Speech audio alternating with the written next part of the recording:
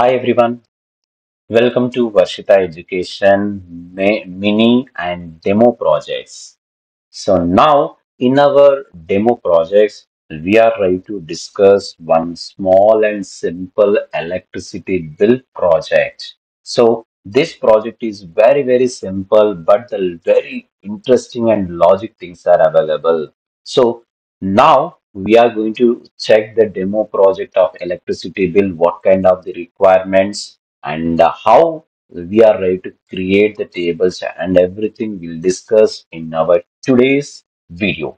Right? Let's we move now. First of all, we are going to analyze the electricity bill. So, what kind of the sections are there? How many sections are there? And what we need to just create the project means there's a requirement, project requirements. We are going to analyze it first. So, can we analyze the any of your bill?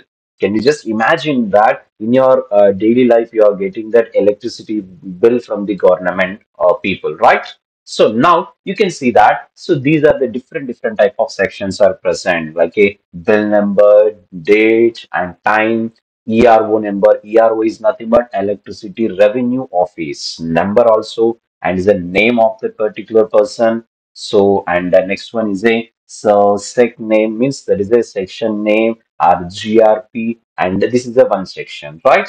So this is the one section completed, and we have the SC number, like a service number. So USC NO number is also present. Area, name, address, category, section, phone, and poll, like a load. So MF. So these are all the different. This is also one more section in that area.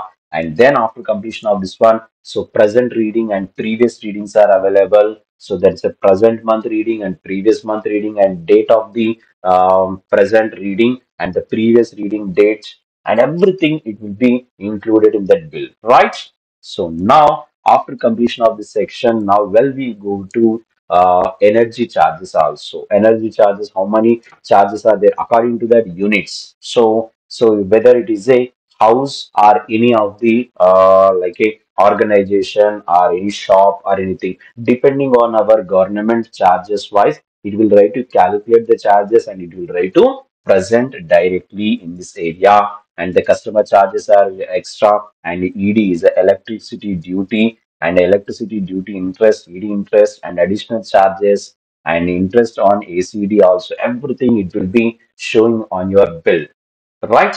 And then so we are ready to go with a adjustment amount, bill amount, how much, if any adjustments are there, means any previous month you already paid some of the amount. So if any adjustments are there, how much of loss are you are gaining amount, and net amount, how much total amount means nothing but overall after completion of all the adjustments and everything, what kind of the amount will be there. And next one is the total amount and ACD, additional consumption deposit, any deposits are there or not, everything it will be showing in front of, so in our bills, right? So these are additional AGL services dues are there, everything it will be showing. And overall the finally it is showing as a total amount due.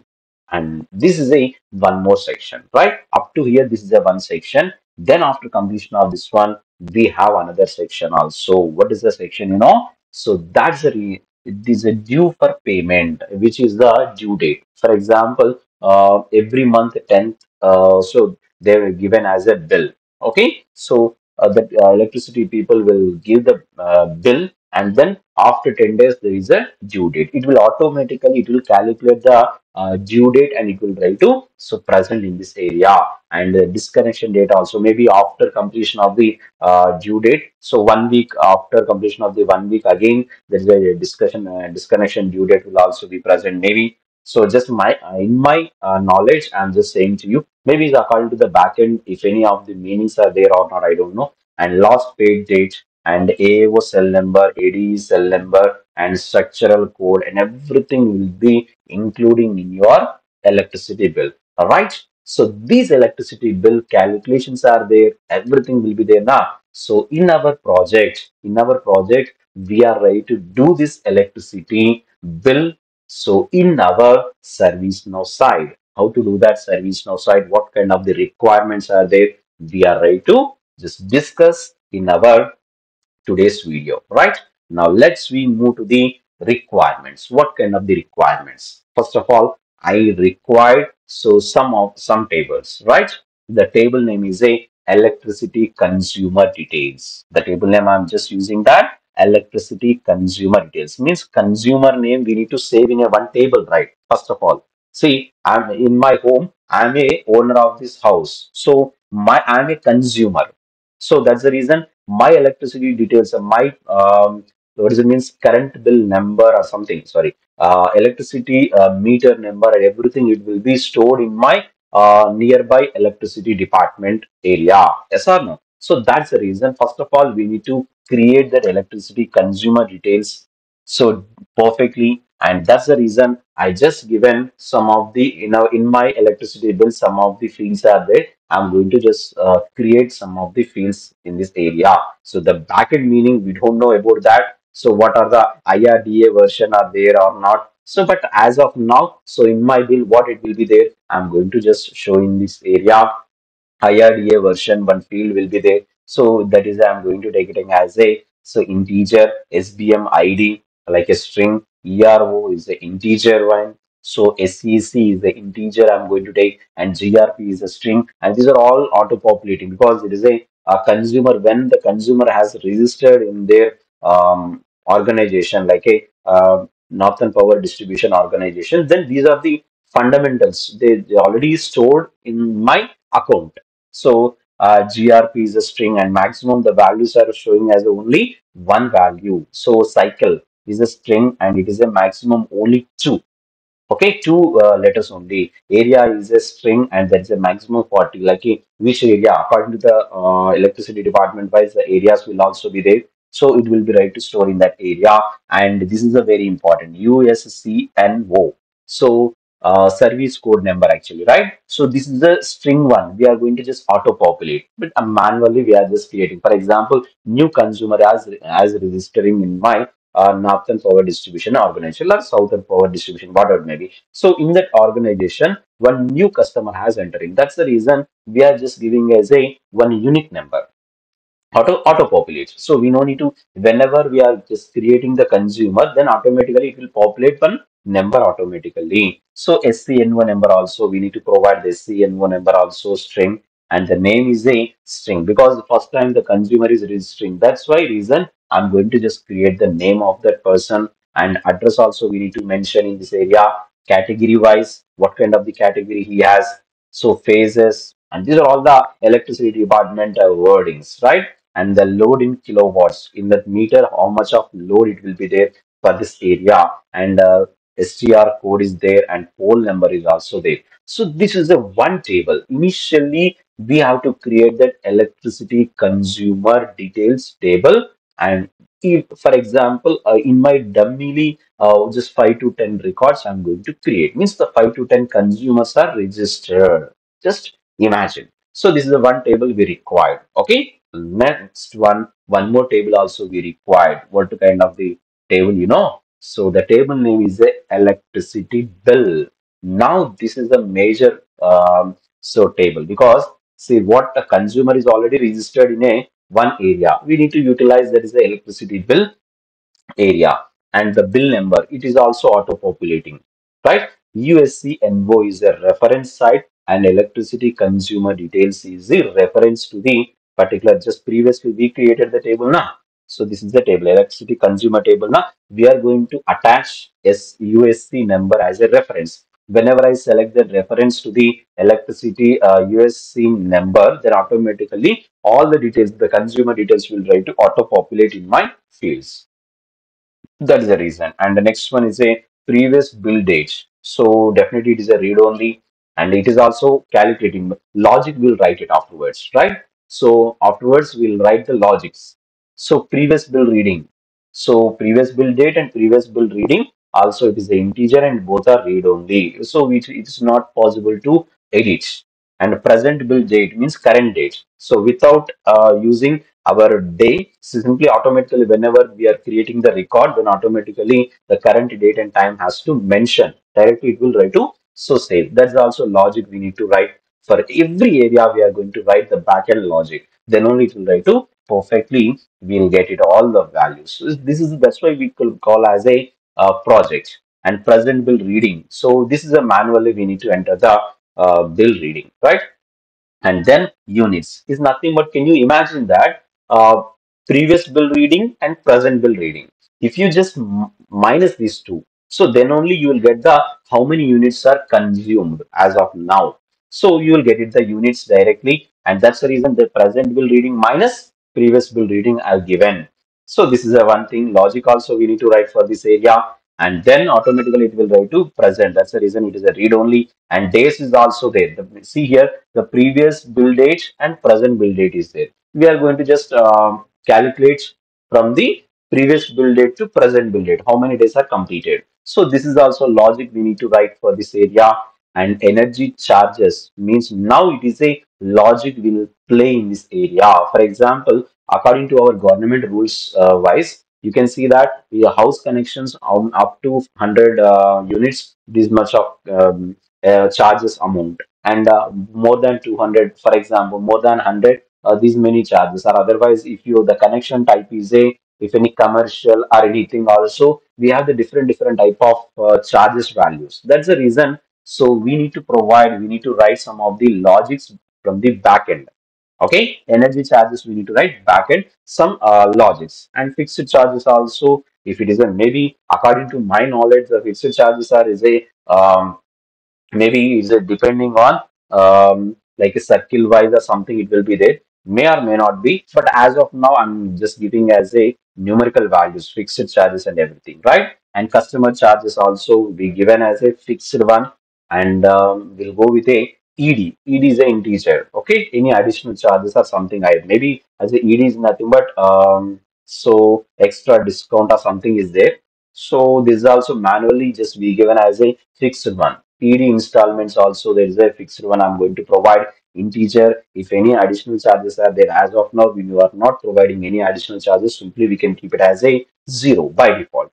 And finally, the total amount is showing as a integer. That too we can calculate. We can add all the values, whichever additional charges and consumer charges and customer charges, like a energy charges, everything will be calculated. We are going to add, and then we are going to get from the get the total amount in this area. Okay, so this is the integer, and now so this is also auto populate. I don't want to just give manually. And see here, the last paid is there. This is also right to get auto populate is nothing but another table will be there. I will show it to you. So from the table only we are going to get last paid date, and last paid amount is also automatically it will try to get. And due date, this is a due date we'll calculate from our, for example, today I'm going to take it as a bill. I'm going to generate one bill, and then it will calculate after today, next 10 days. So one day we'll try to fix for the due date, like this. So we are going to play the we are going to just give the logic of this area also, due date, and the disconnection date is also we can try to write a logic, backend logic also we need to write. And any subsidy amount, because already if he paid any kind of amount, so extra amount he paid, so that amount will be right to coming to this subsidy amount or anything. So if any government is giving subsidy, so that government subsidy is entered into this integer area, and subsidy amount, like a how many units it is giving subsidy. For example, government of Telangana is ready to just give a, any of the offers. For example, 100 units are free of cost. For example, you can just 100 units or 200 units, whatever it may be. So if government is giving the 200 units, means directly that units are 200 units, it will write to show, and subsidy amount is there, it will calculate. So 200 rupees into how much of energy charges. So automatically it will calculate, and it will write to show that, okay, this much of subsidy government is giving to you. So everything it will be coming into this table. Okay, that's fine. So this is the what is the means table name? Like a electricity bill table, right? Then finally another bill is also, another table is also there. That table name is electricity payment receipts. Because see, I paid the money. Okay, I'm a consumer. I got a bill, and then after 2 days or after 3 days, I just ready to pay. I'm going to paying in a so electricity bill. So this is also one of the table can write to calculate, can write to get the amount. So receipt number, simply it is auto populating because it is a acknowledgement number type. So, and bill number will also be there. The bill number is a reference, and from where we are going to get the bill number is there now in the electricity bill. This is a bill number, right? So it will generate auto populate, right? If I ready to utilize this bill number, automatically due date and everything will be auto populate. That particular person name, and due date, and bill amount, and what is the any pendings, everything it will be auto populate. Okay, and the date is also there, current date we need to get it. And bill amount is a amount, it will show it is a read only, but it is coming from the electricity bill table. And paid amount means now how much of amount we are going to pay. So after completion of entering in this area, amount in words means if automatically it will write to enter. In our last project I already shown, if I enter any wordings, then what, how do we can get the in a words. So already given. So that logic we need to play in this area. And balance do means we are going to do the minus. So bill amount and paid amount. We are going to do the minus. If any extra money or minus or plus anything is there means it will try to show in this area. And then received person name is nothing but, for example, I am receiving the bill amount. So then who are the person means my login credentials are there.